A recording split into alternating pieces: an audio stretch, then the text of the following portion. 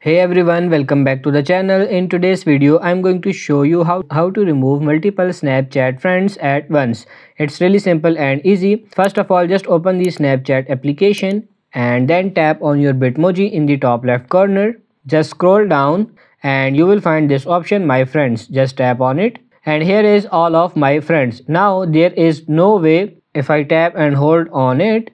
As you can see, there is no option to delete multiple friends at once. Just like most other social media platforms, you can't delete multiple friends at once. You just have to tap and hold on it and then tap on this manage friendship and then tap on this remove friend. And you got to do that for each and everyone. The only way is to mass delete multiple people is to delete your Snapchat completely and start over fresh. That's the only way right now to do it. There is no other way around it. So that's pretty much it for this video. I hope this video was helpful. If it is, like it and subscribe to the channel. Thank you.